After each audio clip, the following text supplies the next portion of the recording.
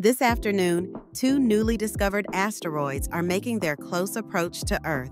First up is 2020 FF1, a small asteroid at just 49 feet wide. It will pass within 437,822 miles of us, just 1.8 times the distance to the Moon.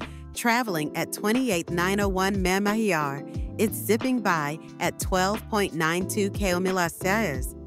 Next is 2020 DP4, much larger at 183.7 feet, nearly two-thirds the length of a football field. It will pass 837,532 miles away, about 3.5 times the Moon's distance. Moving at 18,119 mph, it's a reminder of the unknowns in our solar system. While these asteroids are safe today, it's nerve-wracking to think they were just discovered this year.